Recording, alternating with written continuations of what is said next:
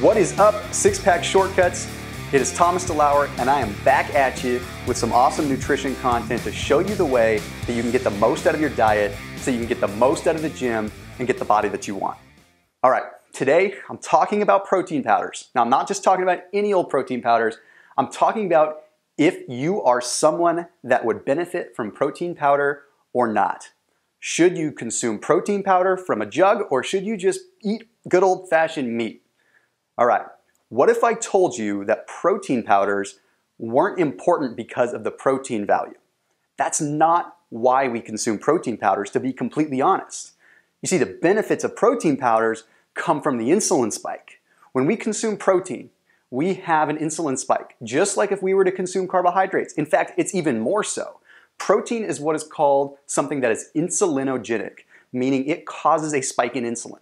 When you have that spike in insulin, it opens the cell doorway so the cell can be receptive to whatever nutrients are in play, in this case, protein. So when you consume meat, you don't have a huge insulin spike. But when you consume protein powder, it absorbs so darn fast that you spike your insulin and are more apt to absorb the protein. That is why protein powders are beneficial. So don't be mistaken, okay? Now, you know me, I like to come from a traditional school of thought and have real talk without bro science. I like to keep it real because that's how you build a real body. Okay, so my favorite kinds of protein powder are as follows. Okay, we've got grass-fed whey protein isolate. Now, isolate is a key word here. Isolated protein basically means that it's protein powder and the protein has been isolated from the rest of the whey, from the rest of the dairy. So you don't have all the junk. You don't have the casein, you don't have the lactose, you just have pure, unadulterated protein that your body can synthesize and build muscle tissue, period. Now, the fact that being grass-fed is beneficial simply is because we want to get that protein that is sourced from good, healthy cattle, good, healthy cows that are not grain-fed.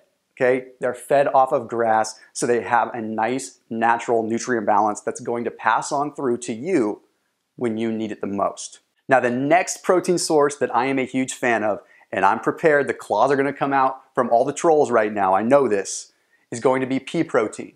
Why pea protein? Why am I pulling some kind of veggie nonsense on you? I have good reason, okay? I'm not opposed to dairy. I just told you that my top one would be that grass-fed whey. But pea protein gives your digestive system a little bit of a break.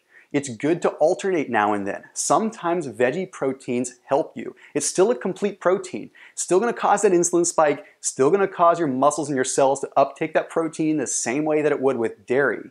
It's just something different, and it might leave a little bit less of a carbon footprint, if you will, in your system so that you can do it for a long time. The third protein powder source that I recommend isn't even a powder. It's meat. Just eat your whole foods. And you know me, I'm talking about good, old-fashioned, organic, sustainably raised, healthy, quality meat that isn't from poorly treated animals where the quality is total garbage. Okay, true story, and I hope you get a little bit of a chuckle out of this. When I was trying to put on a lot of muscle, I was bulking a lot, I was adding meat into a blender, blending it up, pulverizing it, and chugging it just as a way of trying to get it down. I basically made my own meat protein powder, which now in retrospect is kind of disturbing. I don't suggest you do that, it's nasty. But after your workout, you can definitely go ahead and have a nice organic chicken breast, or have a nice lean piece of fish, something that's sustainably caught, something like cod. Okay, go for that route. You don't always need to have protein powders. Protein powders are just that, a supplement. They're a supplement to a good, healthy diet. And let's build a real body here. Let's have some real talk. All right, now let's go into what you should avoid. First one, casein protein. Why is casein protein bad? And why is it touted as something that you need to have before bed? Okay. Casein protein digests slowly. So they always tell us, consume casein protein before bed so you have a sustained release throughout the course of the night. Newsflash for you, marketing. Okay, one more thing for people to sell you. That casein protein is not critical. In fact, it's actually bad for you and will actually hurt your gains and hurt your progress. Here's why. When you consume casein protein, it kind of turns into like this gelatinous substance within your intestinal tract. It creates excess mucus.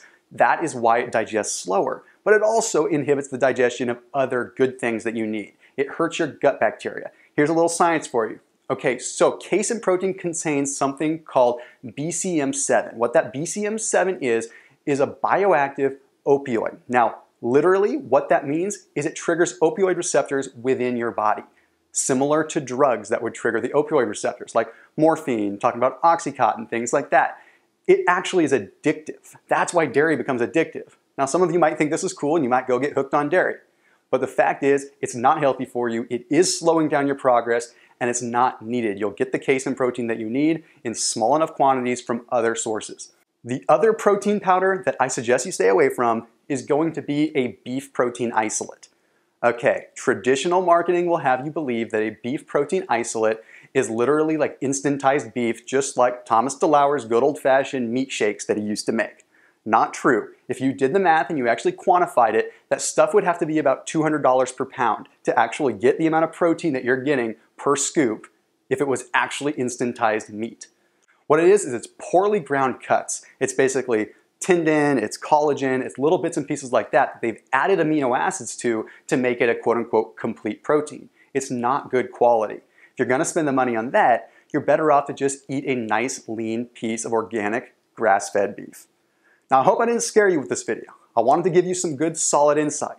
And the solid takeaway from this is rotate stuff up. Don't consume the same thing over and over again. If you do, you start triggering antibody responses within your body. You can start rejecting the process. You're not going to absorb as much. All right? So as always, keep it locked in here on my videos on Six Pack Shortcuts. And honestly, if you like having these videos back, comment, because us here at Six Pack Shortcuts, we want to know what you want to see so that we can create the ultimate best content and also create the best products for you. All right? I will see you in the next video.